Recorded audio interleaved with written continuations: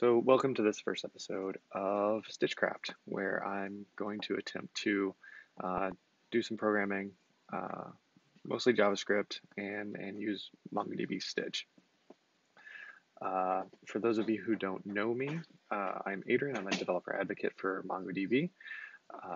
You could find me at hackathons and different community events, and if you're in New York City, I'm pretty active in Bro.js. Today we're going to use Stitch along with AWS S3 to start building kind of a Instagram style photo streaming app for the web. So we'll be using React, um, yeah, as the front end. So the first thing I need to do is I have my MongoDB Atlas Cloud Manager pulled up. I need to create a cluster. So I'm going to build a new cluster. And I'm just going to go down here and I'm going to pick a free tier. I'm going to use AWS. I'm going to use the free tier that's available in North America, but if you're in Europe, we have one available in Frankfurt. And if you're in Asia, we have one in Singapore and Mumbai.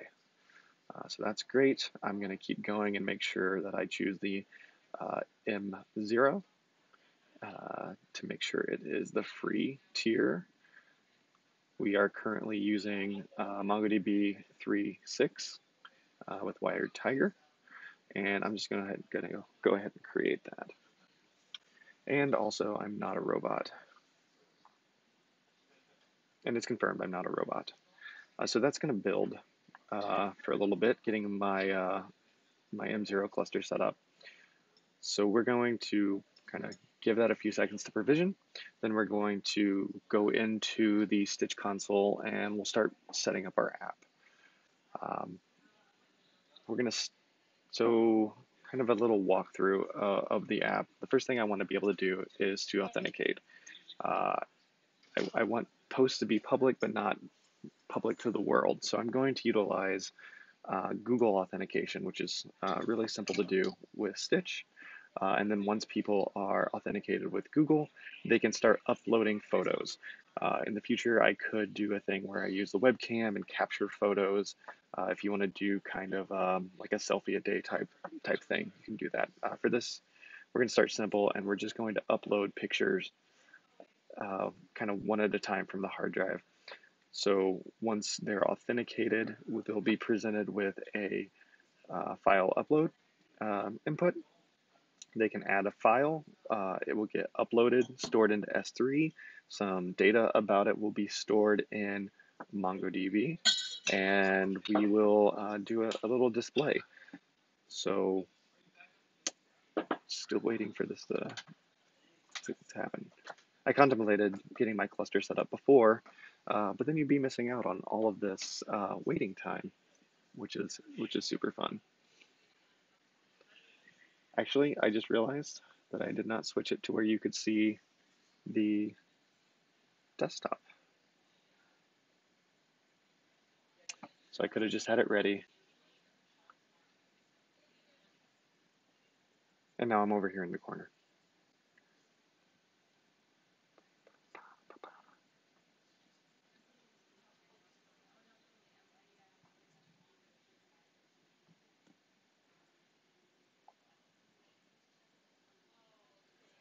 So this is my first time doing a live coding stream on Twitch. So as I do more, you'll probably see me get better and better. And just to give you a little background, as a developer advocate, I pretty much learned how to use our software the same way that you do. So I rely heavily on the docs as well as example code and any documentation that comes with the SDKs. My only advantage is I have a Slack channel where I can talk directly to the engineers if all else fails.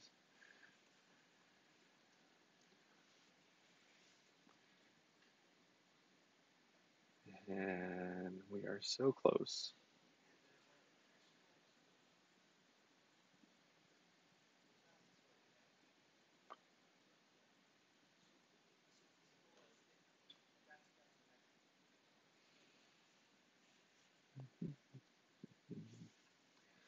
Today I'm recording and streaming from the new headquarters in New York City. I'm on the 38th floor of the Paramount building. It's a lovely view I'd show you, but everything is set up stationary, so I don't want to mess with the delicate balance that I have set up here.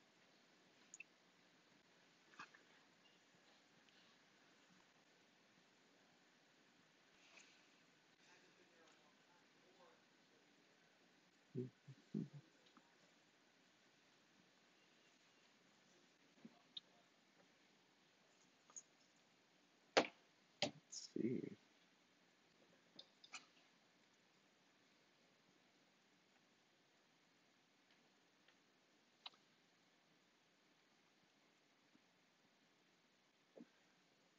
So while that's doing that, I guess I can flip over to my terminal window, and I'm just going to go ahead and start building out a project directory while I'm waiting for that.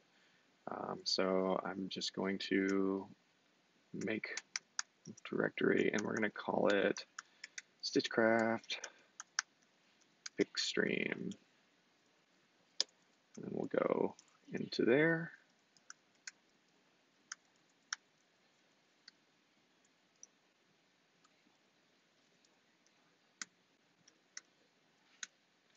There we go. And this is where I'm going to put my GitHub, start my GitHub repo. I like to kind of have this top level folder because in GitHub I like to store a copy of my Stitch application, which I can export using the CLI, and then also have kind of a fresh directory for my web UI. So, I can make directory Stitch app, and I'll use that later. And then shortly here, we'll use create React app to just kind of get us started with React. Hey, and it's done. Awesome. So we have a M0 cluster created. And so 512 mega RAM should be plenty for what we're going to do. And so let's go over and create our Stitch application. So we'll create a new application. And I'm going to name this StitchCraft Pickstream. And we're going to go ahead and create that. This one will not take as long to create.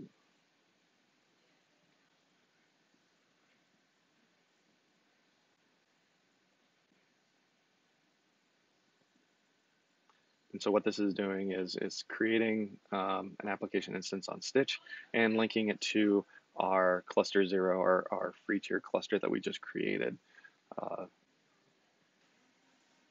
Then we'll go in and we'll do a little bit of setup.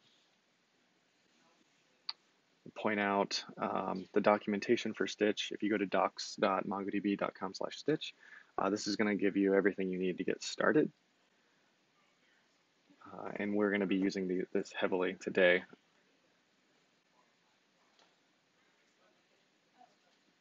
We'll go back over to the applications. We're going into the application. All right. And so this is what we're presented whenever we first start up with Stitch. We have a lot of getting started things. We have the ability to turn on anonymous authentication. I'm not going to use that for this project. We could initialize a collection, all different things. So the first thing I want to do is go in to the users. And then if you look, we have different providers that we can use. Probably the simplest to implement would be the email password, but I don't want to have to remember one more password. So let's just go ahead and set it up to use Google. So it's currently disabled. I'm going to enable it. And that is, now it's asking for a client ID and secret. Let me pull over my Google panel, which probably should have been here. I'm going to create a new project for this. And I'm going to call it StitchCraft Pickstream. And sure, that's fine. Awesome, it's creating that. And I might have to consult the docs to figure out where I need to go for that to get this next information. So let's switch over to that project.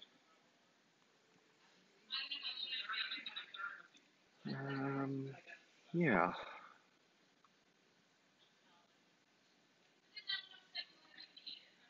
All right, let's go to the docs.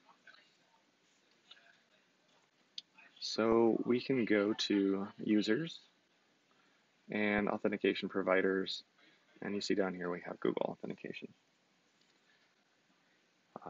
And it walks you through configuration, and here,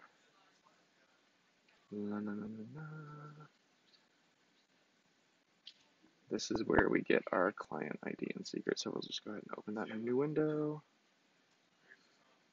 And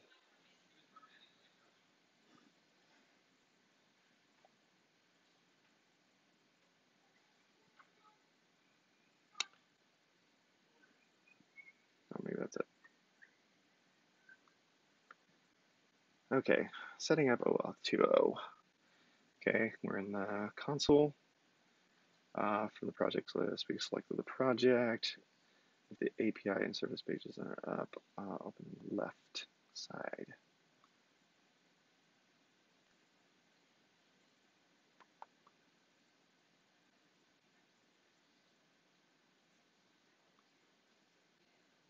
API and services. Cool. Back to that. Click credentials. Credentials. And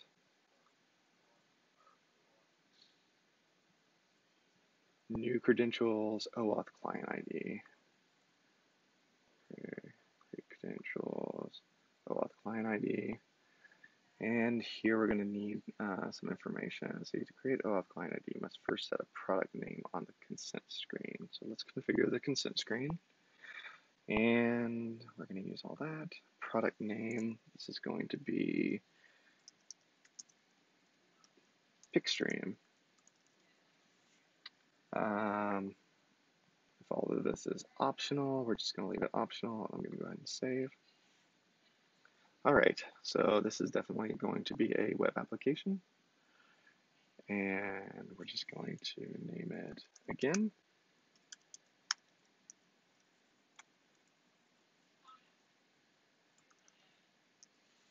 All right, the authorized JavaScript origin. So if we go back to our documentation for Stitch, we can just simply copy here and add that in. And then our authorized redirect URLs, copy that and put that in, and we'll create.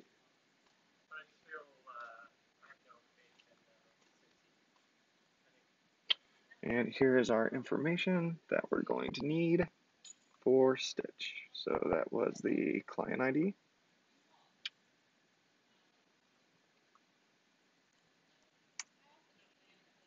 And now we'll grab the secret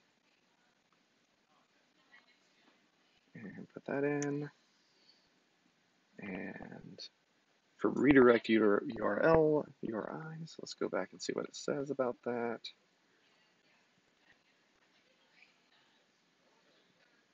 Well, for this we're going to put in, we are going to be working with our local host for now. So we'll do localhost 3000, which is what Create React App gives you. And we're not going to add any domain restrictions, but this is pretty cool. If you're writing an app for just you, you can restrict it to your domain. So at MongoDB, we use Google Apps. And so I could actually restrict this to only people with @MongoDB or @10gen email addresses. But we're not going to do that. And for the metadata fields, I'm just going to go ahead and grab everything. Because why not? We could use it down the line. So I'm going to save those changes. I'm not going to save it. And this is all saved. So we have essentially set up Google authentication. If any of you have tried it using like Passport and a Node.js server, it's a lot more involved. So this is all that we need to do on the back end to get Google set up and going. So now let's switch over to actually start building that part in. All right. So I'm going to use npx, create React app, and I'm just going to call it web UI because that's what I want the folder to be created. And so if my memory is good, this is going to work on the first try. And so far, so good. And so it's going to do some package installs and whatnot. Get that building.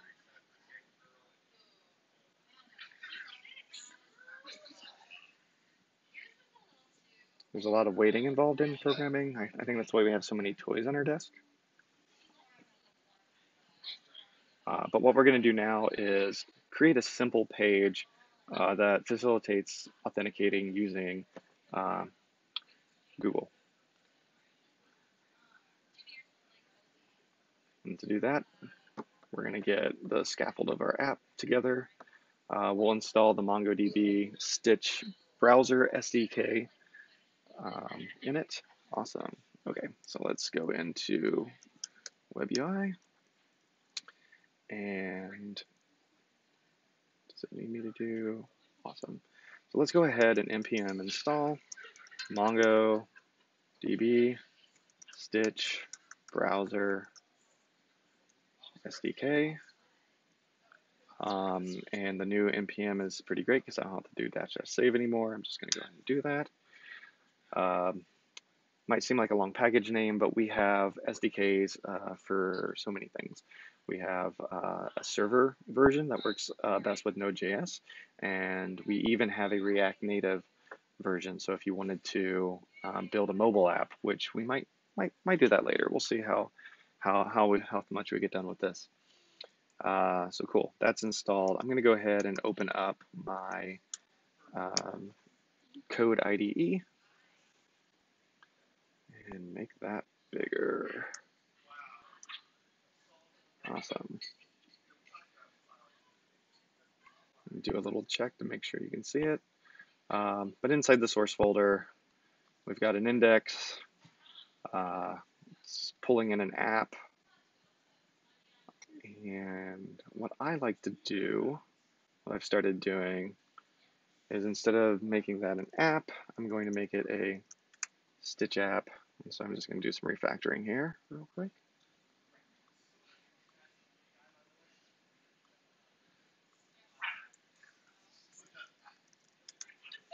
Stitch app, Stitch app.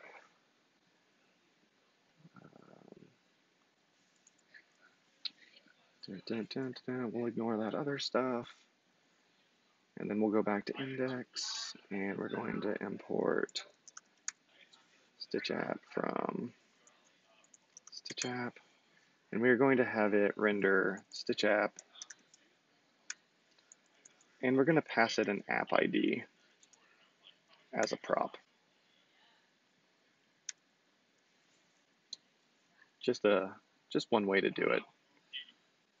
Just always remember to save. So we're going to go back to our console and to clients. And in order to connect our React app to our Stitch app, we're going to use this app ID. So I'm going to copy it and go back over here and pass it in here. And so let's make Stitch app use it. And so we need the constructor. Constructor Words are hard to spell sometimes. And that's going to take props, and we need to super props.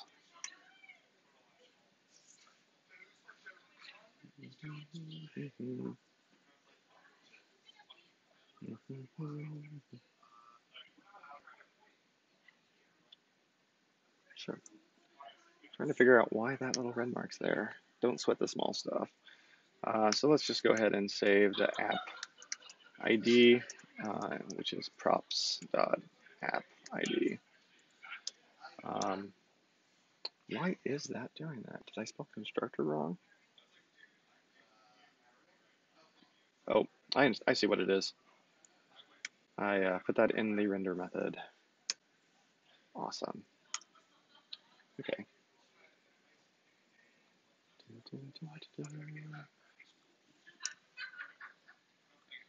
And then from this app ID, we can create a Stitch client, but first we need to actually import it in our Stitch information.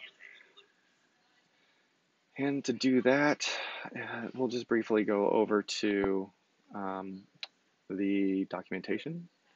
So there's a nice example here of what I'm doing. So we brought in the Stitch browser SDK. Eventually, we're going to need to bring in the MongoDB Stitch browser services MongoDB remote, and also the services AWS, so we can play around with that. And so we do need to import Stitch. We're also going to need to bring in the credentials that we're going to use, which is going to be Google. And then we can create a client. So let's go back over and do that. So we're going to do import, and I am at a live office, so if you hear any noises in the background, just ignore it.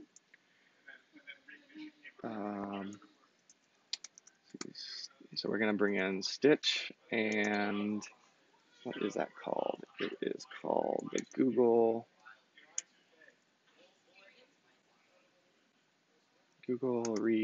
redirect. I've used this a few times. Redirect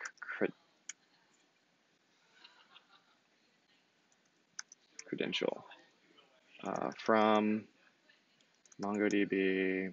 Oh, darn it. MongoDB.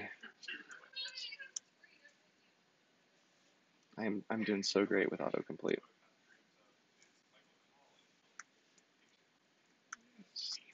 Stitch browser SDK. Awesome. All right. And so then we can come back down here and we can create ourselves a client. So this dot client is equal to Stitch dot initialize. Most of the time when I talk to myself, no one is listening. Someone could be now. So we're going to initialize the default app client. We're only going to have one, so we might as well just use the default one. And we're going to pass in the app ID that we just grabbed. And so this gives us a client to Stitch. Nothing fancy. Let's see here. Is there anything else that I need to do for that? So actually, one thing I never did was run this to make sure it works. So it's going to look very create React app. I'm going to open up another little shell split here. And I'm going to do an npm start to get it running. And with any hope, it will open up in the correct browser.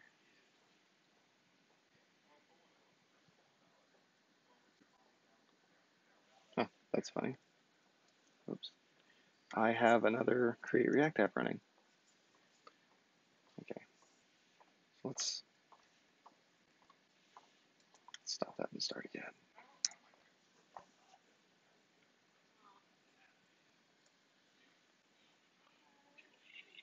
All right, and it did indeed open it in the wrong window. So let's drag that over. All right. So as you can see, welcome to Create React App, or welcome to React, nothing special. So let's go back over to the code and start building out a login screen. So with Google, it's fairly simple because it needs only a button. So let's just throw on a button. I'm getting all kinds of messages.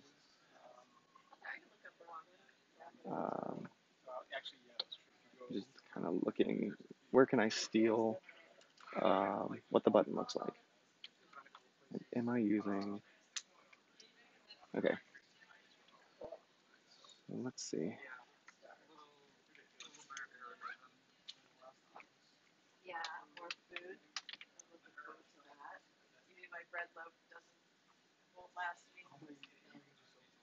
Let's keep track. Yeah, that would probably be good. Let's keep track of if this thing is authenticated or not. And we'll use state to do that. So that way we can make it reactive. And so let's set up our state. This dot state is equal to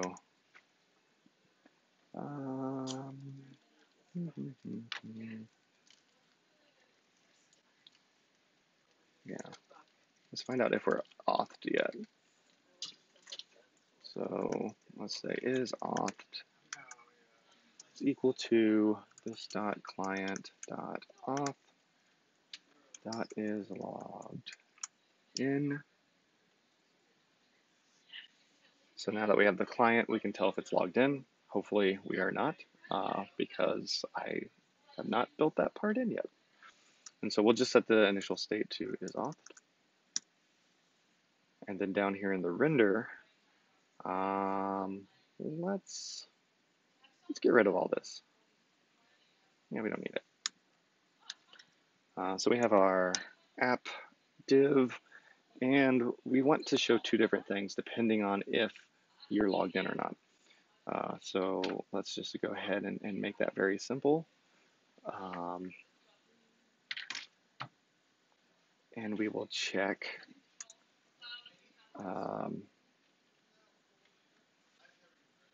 let's grab is auth from the thing. So it's const is auth is equal to this dot state, and we'll do if is auth. We are going to show, for right now, let's just do a div and say you're auth. And then else, this is where we're going to have to put in all of our logic stuff for authenticating with Google. But that's going to be really easy because we're just going to use a button right now. Button, actually, lowercase button.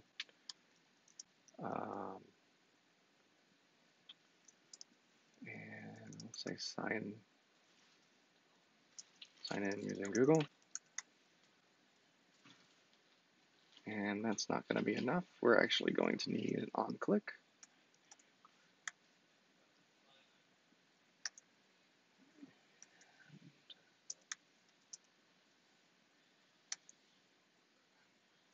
We are going to grab our client.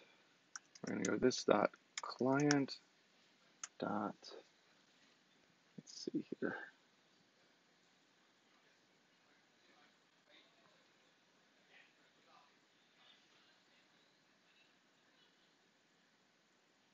Nope, jumped ahead. All right, so we need to use this Google redirect credential that we pulled in up here. And so we're going to say that, let's make this a little better.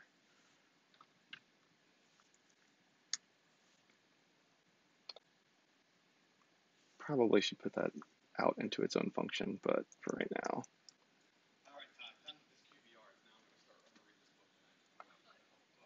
credential is equal to a new Google redirect credential. All right, and then we're going to use that credential to log in. And that is going to use the auth. And we are going to log in with redirect because of the way the OAuth 2 works. And we are going to pass it the credential.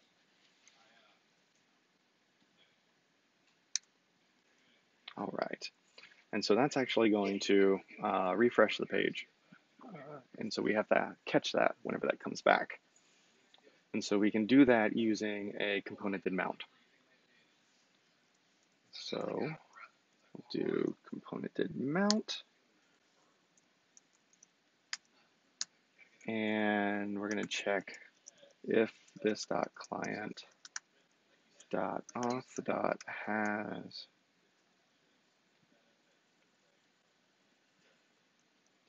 has redirect result. Then we need to handle it. So whenever you get redirected back to this page, Google will actually add information onto the URL. And so we have this handy little function that will check to see if that information is on the URL. And if it is, we can handle it. And so we just need to do this .client.auth handle redirect result.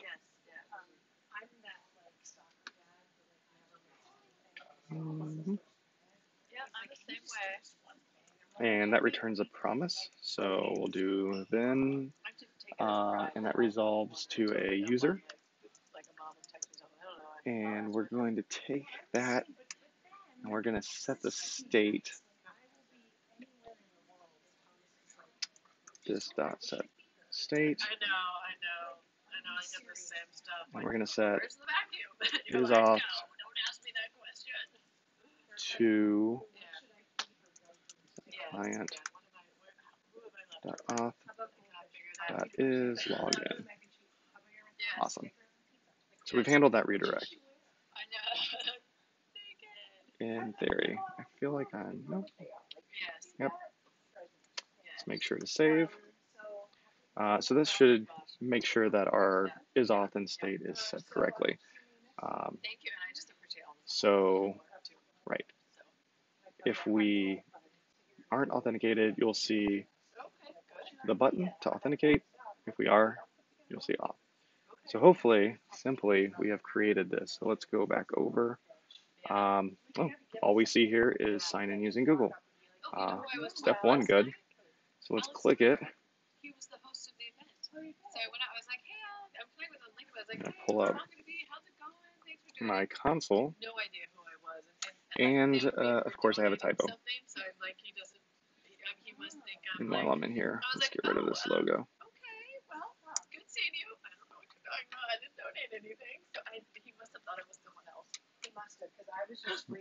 Recording.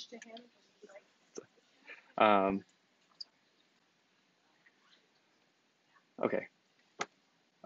So I did a typo. This is half of the fun of coding with everybody watching.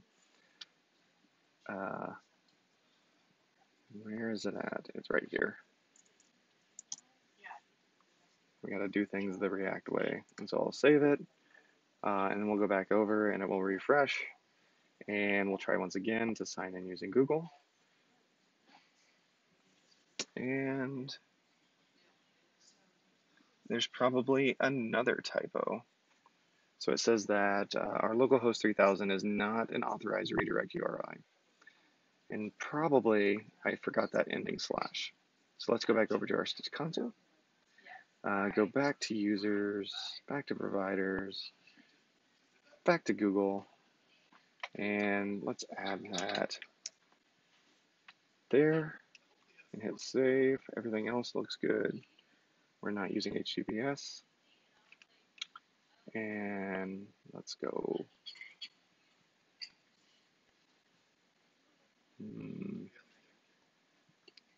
So we're just going to manually take it back here. And again, we're still not authenticated, but we can click the button. And great. So it's going to ask me to choose which account I want to log in with. It's the first time I logged in, so I got to say that I trust us. I trust me. And now we're redirected back. We're handling that redirect URL, and we're off. So that was simple. Might have just taken the long way around, but we got there. So let's see, what do we need to do next? Next, I think we need to handle uploading a file. So I guess 30 minutes in, we created our cluster. We created our Stitch app. We set up Google authentication, and we started building a React app. Not bad. I couldn't have done that this quick with Node and Passport. All right, so I did some searching, and there is a handy kind of guide in the React docs talking about how to use uncontrolled components. One of those components is the input type equal file, so we'll be using that. Really, I think we can steal that. So let's go ahead and create a file input component. Let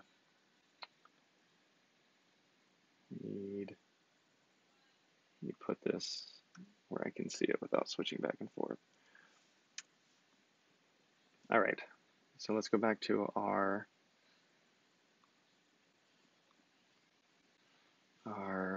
terminal window, and let's make this its own component, just like they have in here.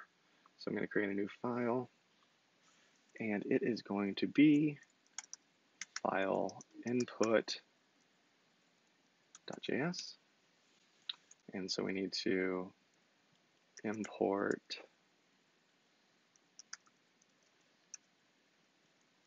React and component from React for starters. And then we can create our class file input, extend component, that one. Cool, it's going to have a constructor.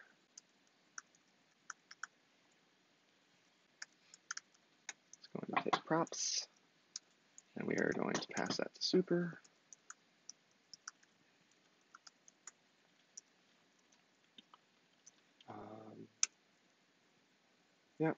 Yep. It's going to have a render method.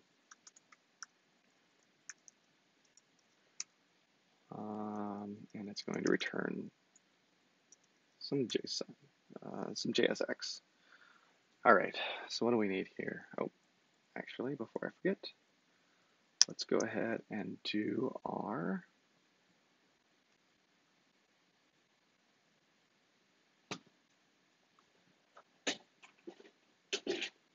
export default.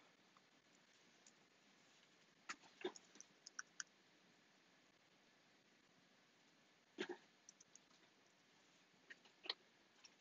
feel like I switch back and forth so much that I forget how to do this. Yeah, just single export default file input. And so we're going to take the regular file input, and we're going to wrap it a little bit with some React and actually handle it. Keep checking the chat just to make sure I'm not ignoring anybody. And so let's go ahead and put a form on there. We'll handle that in a minute. Let's go ahead and use a label. And say upload file.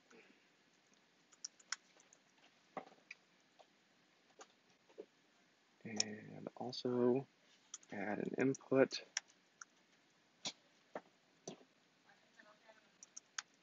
type equal file. It's good for now.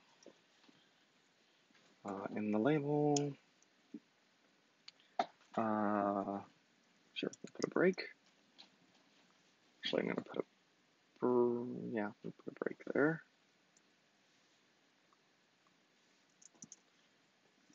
Put a break, and then we need a submit button. Type equals submit, and we'll make it say upload. All right. So before we do that, let's go ahead and import this and place it.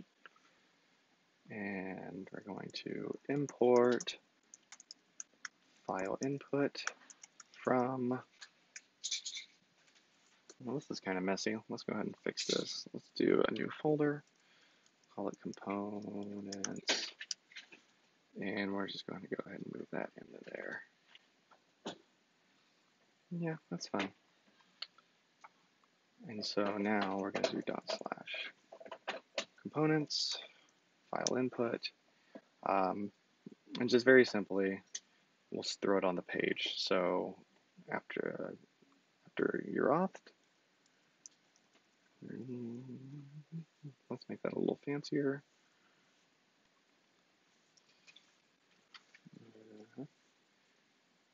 And make that an H2, fill that in.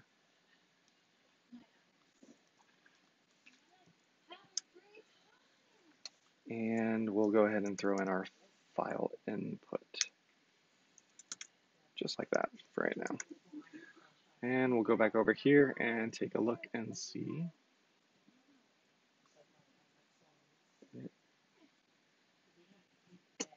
Silly mistakes. How about from React? That's kind of why I do this a little bit at a time. All right. So because I haven't logged out, I'm still authed, and now we see a simple UI for uploading a file. So we can choose a file. We got lots of files here, but it won't do anything. All right, so let's fix that. If we look back on our documentation we found here about the file input tag and using it, we need to create a ref and use that ref in it. So let's go ahead and add that in. So up here in the constructor, we're just going to do just that. So let's go ahead and go this dot file input equals react dot create ref. All right, and I don't use semicolons, which is, you know, up to you. You be you. And then we're gonna reference that ref down here, this dot file input. Let prettier take over. The other thing that we're gonna need to do is have this form do something on submit. So we're going to need a handle submit. And so we'll just go ahead and create that, handle submit. It takes an event. And we're going to go ahead and do an event.prevent default, just for good measure. Let's go ahead and pop that on the form. So on submit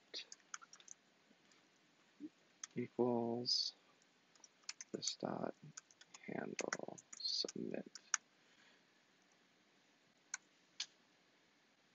Okay. See, the other thing we want to do up here is we want to bind that handle submit. So this is the correct thing. Handle submit. This dot handle submit dot bind this. Cool. So it's wired up, but it's not really going to do anything right now. So let's go ahead and add something in here. Let's add a console log. So let's console.log, and we can pull in, let's do a template string. So we'll say selected file, and that's going to be this dot file input dot current dot files of 0, and we'll just grab the name. Cool. So whenever we upload a file, basically what it's going to do is just console log out the name, so we know that this is working. All right, back to this. So I'm going to go back, I'm going to choose a file, I'm going to choose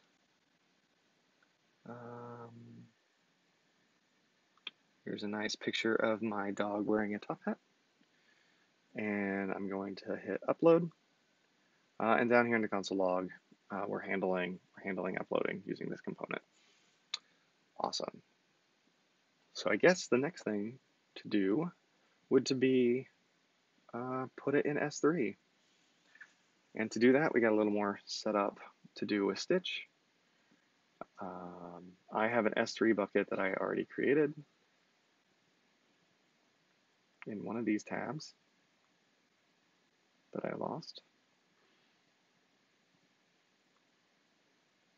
Don't need that one anymore. Where did my S3 bucket go? Nope. Yep, there it is. All right, so I have an S3 bucket created. It's named StitchCraft Pickstream, and we're going to make it so we can connect that using Stitch. And so to do that, we're going to have to go into services. We're going to add a service. We have a number of services that you can use right off the bat. So if you want to send text messages with Twilio, or you want to connect to GitHub, or even do a third-party request for something that uses REST, we make that really easy. But I'm going to use the AWS service. So this is a kind of a generic AWS service that allows us to access all of the different pieces of AWS. And so I'm just going to name it AWS. And here we need an access key ID and a secret ID. So you would go into your console and you would create that. I have mine written down, and I'm going to switch over here for a minute and enter those in so no one steals them.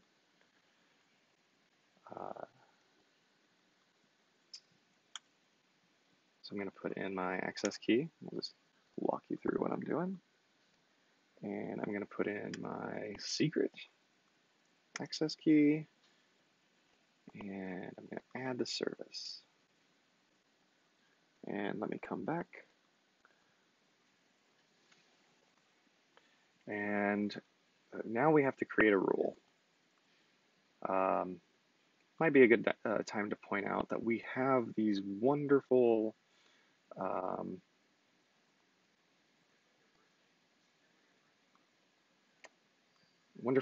quick starts. So this one under MongoDB Stitch is to integrate a third-party service, and if you look at that, they are using S3. So that makes this really easy for us. And so we have to have one rule to use the service. And I'm going to call this just S3. We're going to add the rule. And in here, we're going to add an action. For the API, we can choose S3. And the action that we're going to be using is put object. And what this does is Stitch will do a check on its side before actually completing this action to make sure any kind of validation is done. If we left this empty, it'd be free gain. So anything we do with put will work. If you look over on this quick start, there are some rules that they use. So we could actually specify what the bucket that we use is, what ACL we're using, and then even the type of content. So here they're saying that uh, they only want you to be able to upload PNGs, JPEGs, and GIFs. So let's take a couple of those. So I definitely only want people uploading to my bucket. So let's go ahead and copy that. This line here. And so what we're doing is we're creating a rule by building a JSON object that it will check. And my bucket is called StitchCraft. Spelling is going to be very important here. Pickstream. And I think that's going to be good for right now. I can always go back and change it later. So I'm going to save that. And now we have a rule. And so it's set up. So let's go over and do something with it. I briefly pointed out that in the documentation for Stitch Browser SDK, if we want to use something more than just the browser SDK, we're going to have to install some extra node modules. And so what I'm interested in right here is this AWS services one. So I'm just going to copy that out. And we're going to go back to our terminal window. I know there's a terminal window in code. I just haven't started using it yet. I recently switched over from using Atom. Again, use what works for you. It's just a tool, but everybody was using this and I thought it was looking pretty cool. So still discovering all of the fun features. So I'm going to install that and then we can start using it.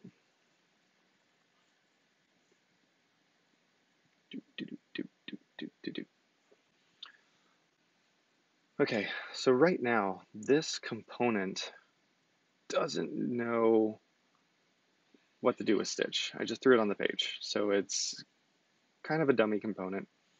There's a couple things I can do. I could pass an instance of the Stitch client into it, but that's not very reusable. So what I'm going to do is I'm going to create a handle upload function that I can pass into it, and that way this component can be used for, anything, whether you're using Stitch or something else, or if you just, I don't know, if you want it to just print out something. So let's work on doing that. So I'm going to write that in here. So let's make handle file upload. And that's going to be a function that takes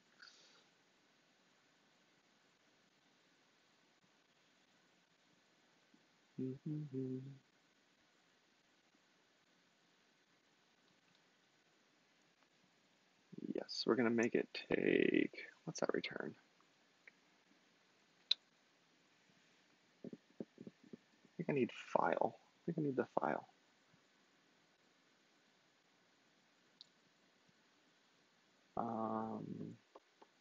Yes. So the single file that we uploaded, we're going to make it take a file.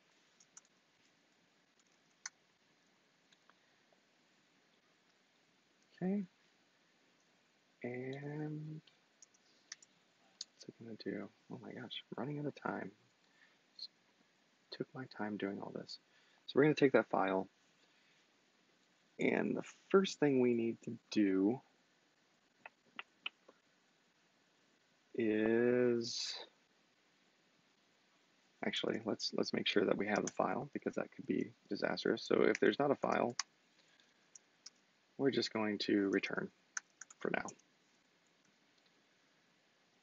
If there is a file, in order to upload it to S3 using the S3 service from Stitch, it needs to be a binary or a BSON binary object. And so we actually have to convert that to it. Ooh, okay. So if we look at our example over here on how to integrate the service, we can see that they actually created a function to convert it. And I think we should just use that function. Why not? So I'm going to steal it. It's fine.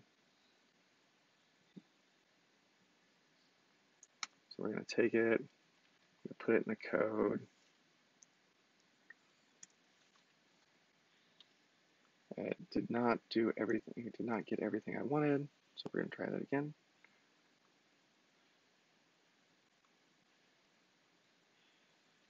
See if that works. It's going to be very... So apparently it does not like grabbing the first line. All right, let's try that again. Hey, there we go. And then we'll just fix it up a bit. All right, so this is going to return a promise because we're doing a nice little async colon here, but it's going to resolve to a BSON object. And we're just going to trust that our fine folks in documentation built the function that works. And so let's go through and handle that. So we're going to call this .convert image to BSON object. Nice name that kind of tells you everything you need to know about it. That's going to return a promise with a result. Yeah. Cool. So we've taken the file and we've turned it into BSON. But then what? What do we do with that?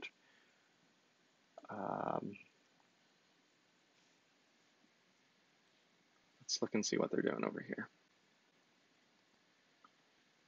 All right. So, yeah, got that. All right, so we need an instance of the AWS service client. For that, I want to put that up in here. So I need to pull that in from the package that we just installed, and I have it copied over here. There we go. So let's import some things. The AWS service client, and then we're also going to need the AWS request to help us build the request. All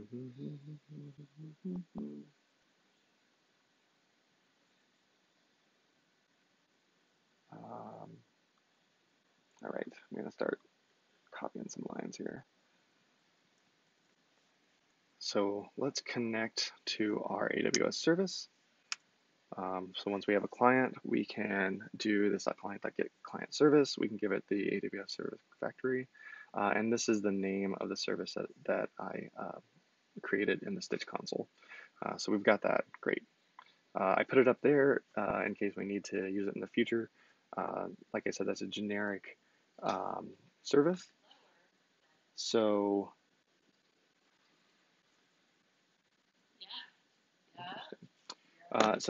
so it could, if we wanted to use Kinesis or we wanted to use SES to send an email, we have access to that client up there.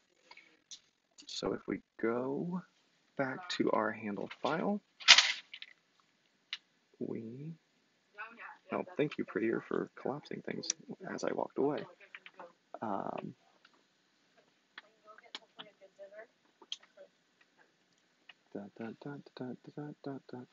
Lost my place. Oh my gosh, I know, man. Right. And so to upload it, we're going to need a key. We're going to need another bucket. And then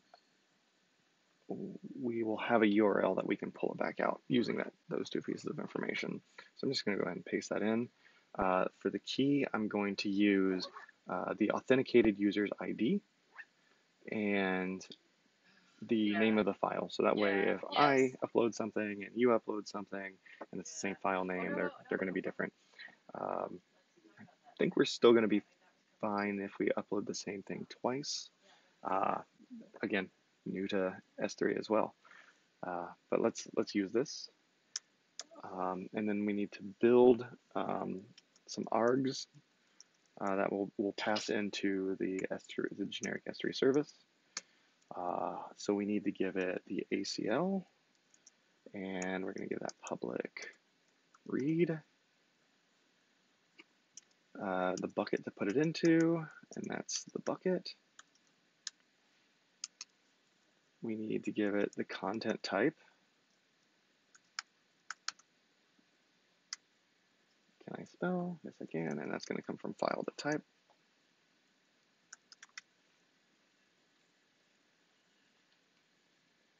Yes, from what we passed in. And the key, which we created up top. Key.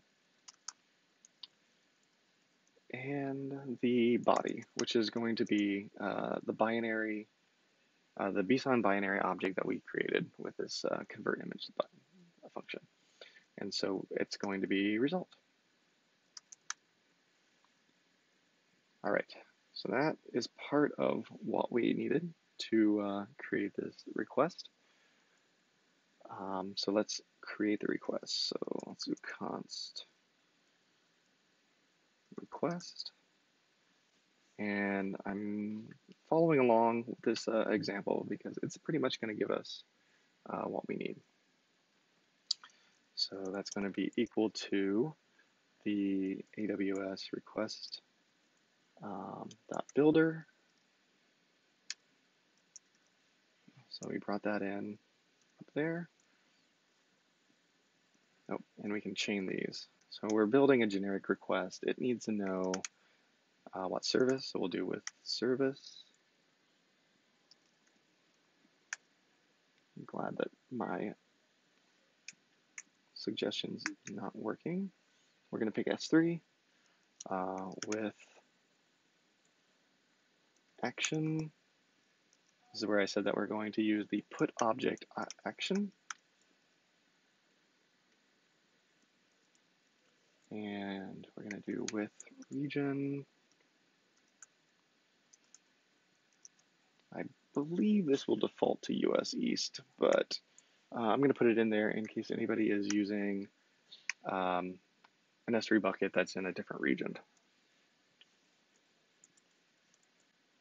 even though mine's in this one.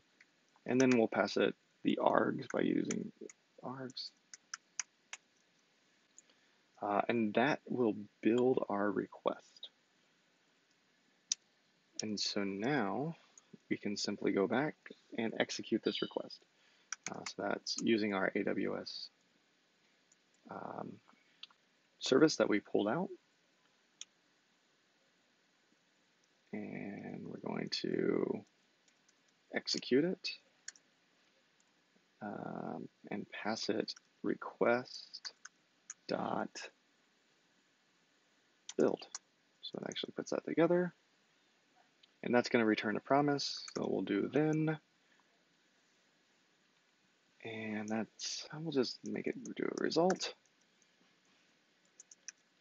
And for now, we'll just console log the result. The result. And then also, so we can see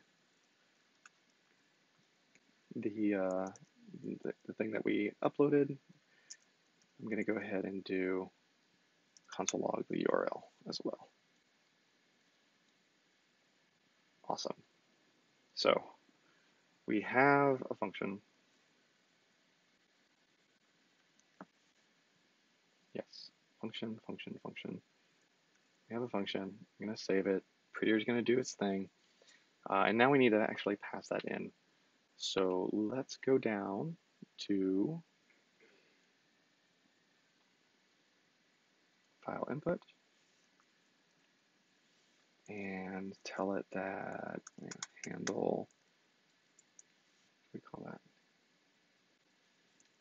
Handle file upload is equal to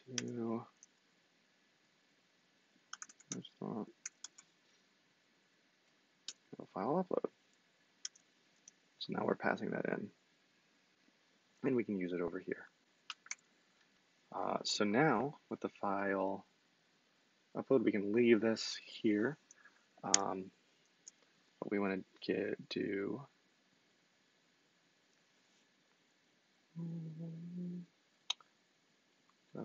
yeah, let's just do that.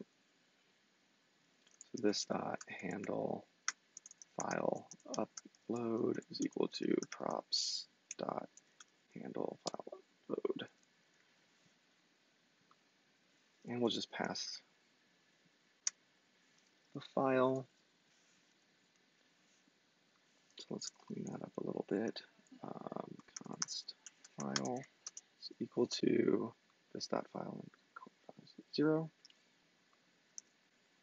Cool. We clean that up a little bit and say file.name. And this dot handle file upload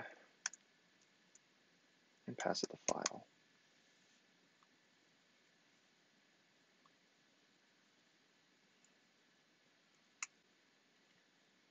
All right. Did that work? Will that work? Let's find out.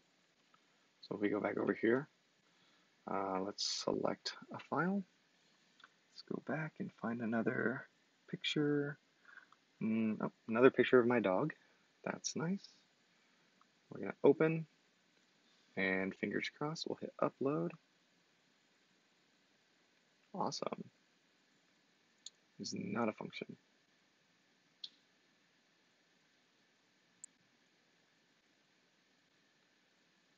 Awesome. So I've probably done a typo.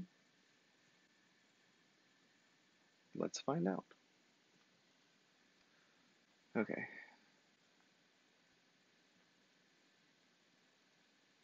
Handle file upload.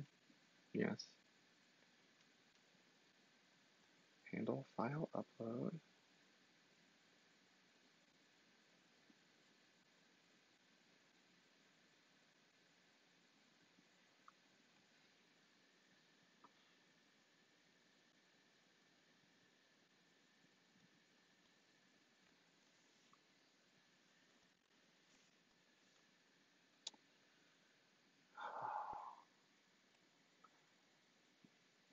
Let's see.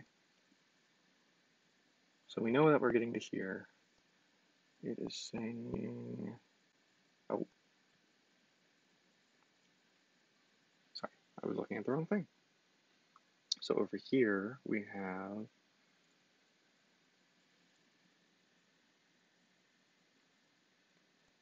convert image to binary. Let's just make sure it's not a typo. Yeah, no, that's the same.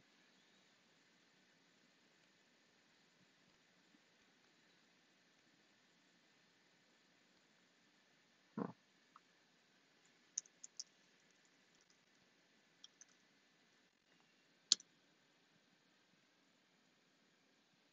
Yeah.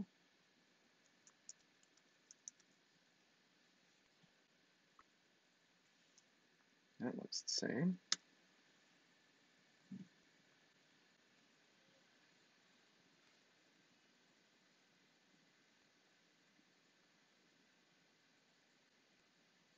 Hmm.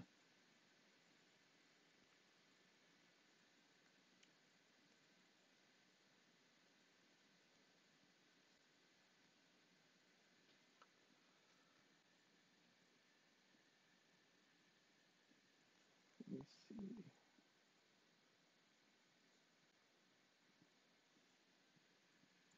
Why are you not liking that? It's not a function.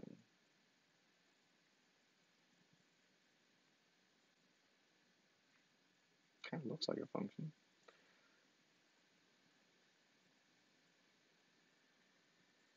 So we're returning the promise.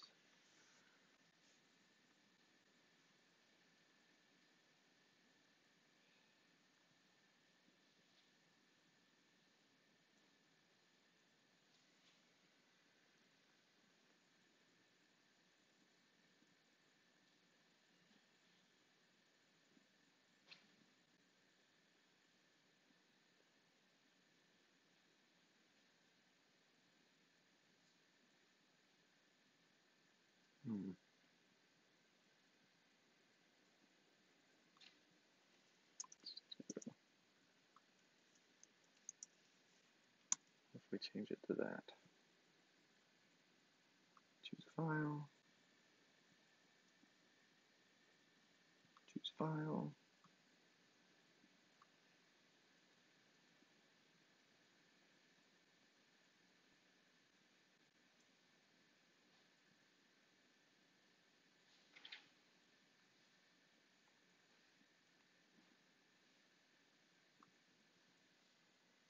Oh my gosh, let's move it out.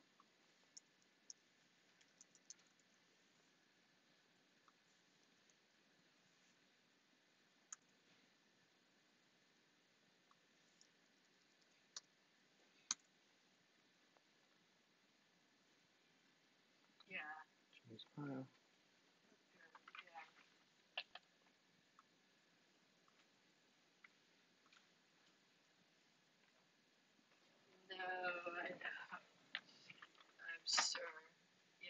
All right, well, off of undefined. Okay, so why did that go undefined? So we're taking that out. This.client. This.client is, oh, you know what? It's a binding thing. That's our problem. And being really dumb about it. That's what I'm.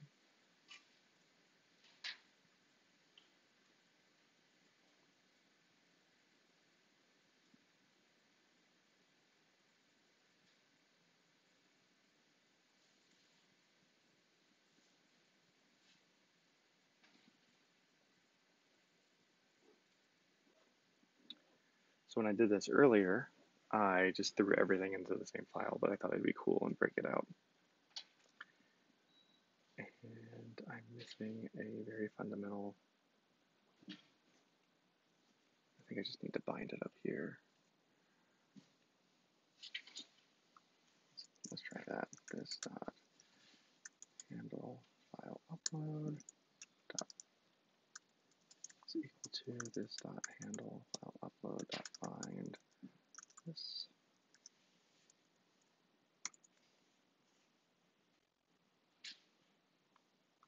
We'll try it again.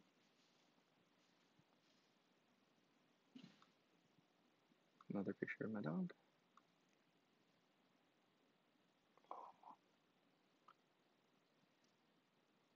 All right, well, we got a little further. Did I typo again?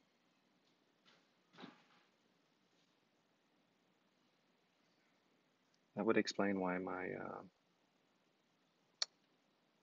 autocomplete was not working. Let's go over here and look. Okay, so const request is equal to, here we go, new. Slow and steady. Slow and steady wins the race. Find another picture, open it, and we'll upload. Sweet. Okay, so here we got the selected file, gave us the name, so the console log's still working. We have the e tag, which is a hash of the upload. I don't know if it's really important, but there it is. And then if we click on this, we actually have our photo that is stored in the bucket. So that was pretty quick. Let's try to get one more thing done before I have to run votes. And now that we have the information in an S3 bucket, and I'm actually going to go and refresh so you can see there actually is the item in the bucket, and I'm going to delete it so I don't mess up and try to upload the same one. Cool. So my bucket is empty again. Now let's go and create something to where we can store it into a MongoDB database since we have this cluster created. And we'll go back to the Stitch console to do that. And we're going to go under rules because just like with services, in order to write things to the database, we need rules. So let's go ahead and set that up. We're going to add a collection. The database name, I'm just going to name it data. And then for the collection name, I'm going to call this pickstream.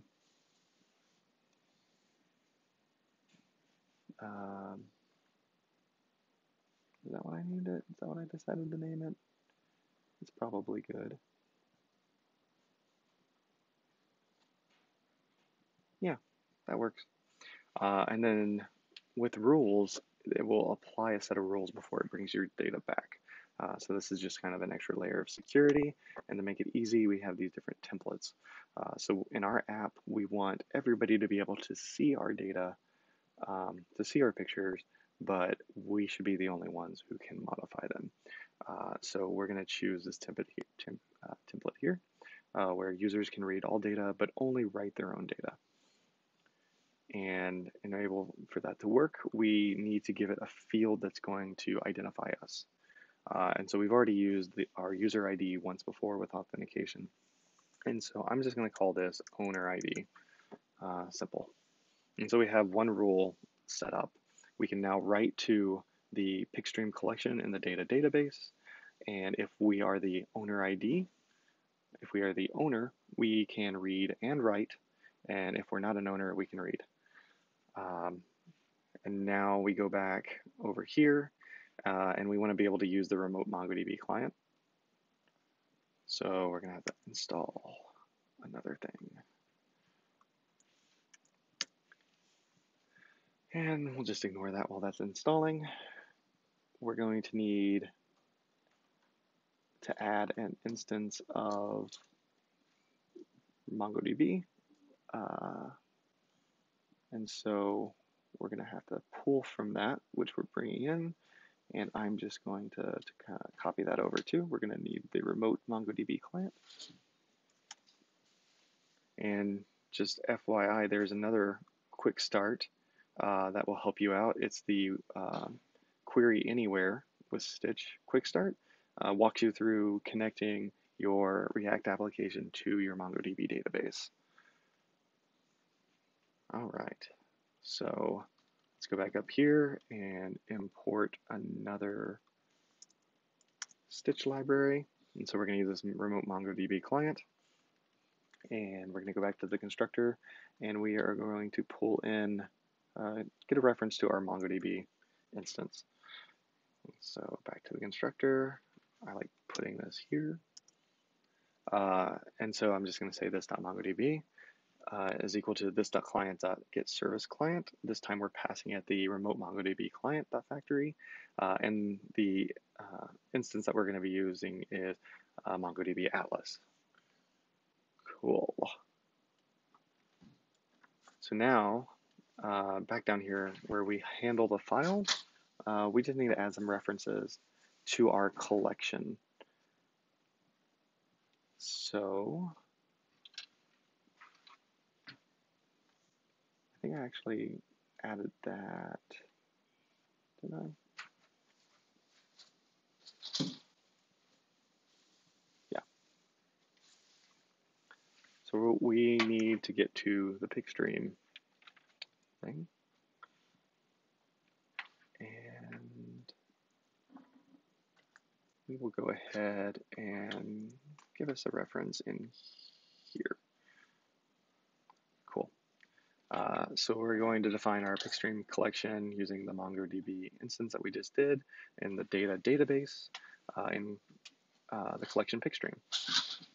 And so this will allow us to, once we get this back, I'm going to leave those console logs in there just because why not?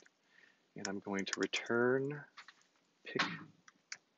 pickstream dot, and we're going to insert a document into the database. Trying to speed this up so we can at least get this far. Here we go. And so in order to do that, we're going to use the insert one method.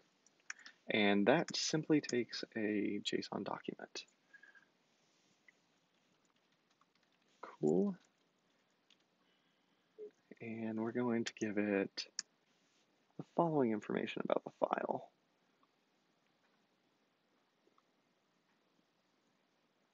So first, we need to make sure, oh, got an extra one of those.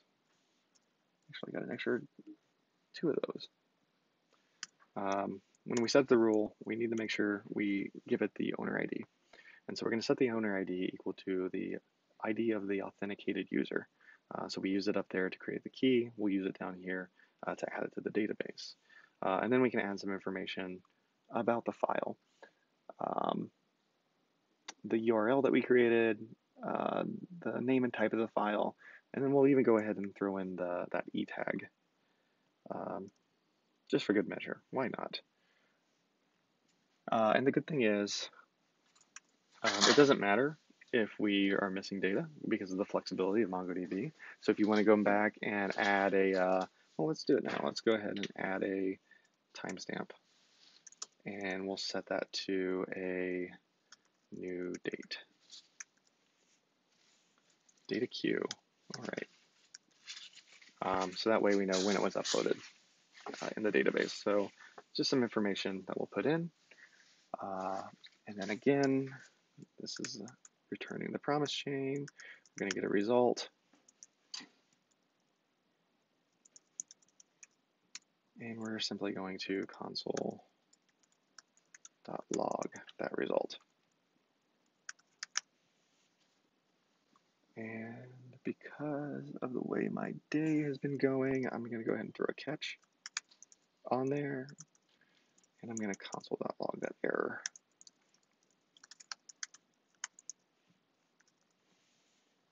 Cool. All right, with any luck, we should be able to upload a photo and it will add a record to the database. Fingers crossed time. Let's go back to our app. Let's choose a file. Let's find another cute dog picture. Oh, lots of them. And then we will hit upload and we'll watch the console log. Awesome. So you can see that our e tag was returned. We generated the picture URL. That worked. And then we have an inserted ID. So let's go back. Let's go back out to our cluster. This is something I'm very excited about, something that just came out this week. You can actually go in and use Data Explorer on the free tier clusters. So let's go in and take a look at our collections.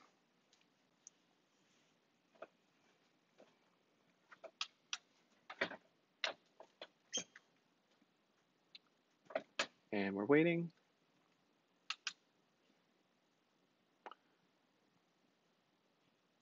And here we go.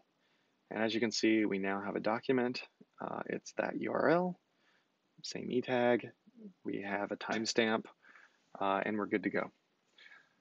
So that's pretty much going to wrap up what I wanted to cover today. As you can see, it's not pretty. We didn't spend a lot of time on fit and polish, but we did in about an hour and a half, really probably around under an hour. We got our Stitch app set up. We were able to upload a file to S3 and then kind of track it using MongoDB. So the next thing that we'd want to do would be to display those images, um, and we'll work on that probably next time. Uh, I will make sure that I tag everything that I'm doing right now in a branch for this episode, and upload it to my GitHub repo, uh, which there is a link in the channel. And for recorded episodes, I'll make sure that the link is inside, so you can follow along. But this has been kind of a quick introduction of using Stitch with AWS S3. I hope you enjoyed uh, this time. I'll try to hopefully not have any more wait time, and so we can kind of keep it down to an hour next time. But thanks for joining, and bye-bye.